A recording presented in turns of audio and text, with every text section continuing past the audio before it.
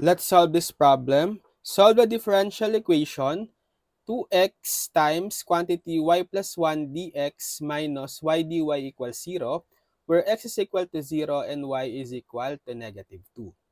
So we need to solve the particular solution of this differential equation since we have the condition when x is 0, y is negative 2. But let's try to solve first a general solution. So this dE is actually a separable dE. So what we can do is to separate the variable first.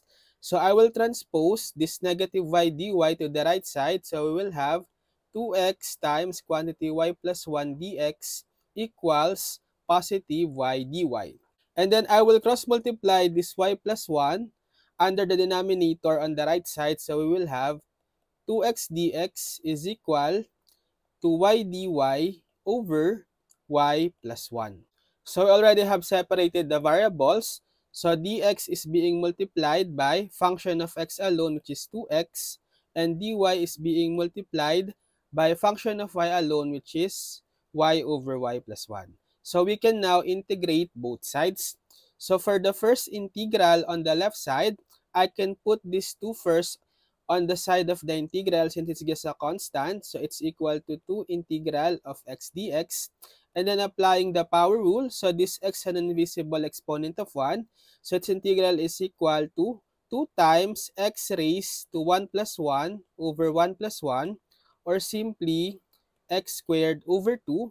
So we can cancel out these 2. We are left with x squared. Now, for the integral of the right side, notice that it is a rational algebraic expression that is improper since the degree of the numerator is equal to the degree of the denominator, which are both 1. So we can use long division first. So let's divide the numerator y by the denominator y plus 1. So y divided by y, that's 1. And then multiply 1 times y, 1 times 1, positive 1. Subtract y minus y, that's 0, or we can cancel out the y. And then we will have negative of positive 1. So we have negative 1. So we can rewrite this integral as integral of 1 plus the remainder negative 1 over the same denominator y plus 1 dy. So we can distribute the integral symbol together with the dy. So we will have integral of 1 dy or integral of dy. Since we have a minus here, we will have negative integral of 1 over y plus 1 dy. So integrating dy, that will be y minus the integral of 1 over y plus 1 dy. So this will yield natural logarithm ln of the denominator y plus 1. So we have x squared on the left side equal to y minus ln of y plus 1 on the right side. But don't forget to put plus c for the constant of integration.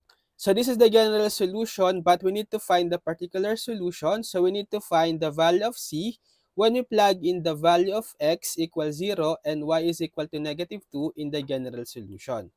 So if x is equal to 0, y is negative 2, let's solve for c, substitute x 0, y negative 2.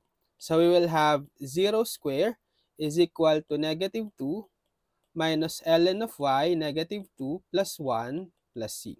Simplifying, 0 squared still 0 equal to negative 2 minus ln of negative 2 plus 1, that's negative 1 plus c. So we have 0 equal to negative 2 minus ln of the absolute value of negative 1. So it will become positive 1 plus c. So we'll have 0 equal to negative 2 minus, we know that ln 1 is 0. So we will have minus 0 plus c. Or simply, 0 is equal to negative 2 plus c. Now, let's just transpose this negative 2 to the left side so we can solve for c. So we will have positive 2 is equal to c. So we just plug in this value of c on the general solution to obtain the particular solution, x squared equals y minus ln of absolute value of y plus 1 plus the value of c, which is 2. So this is the final answer.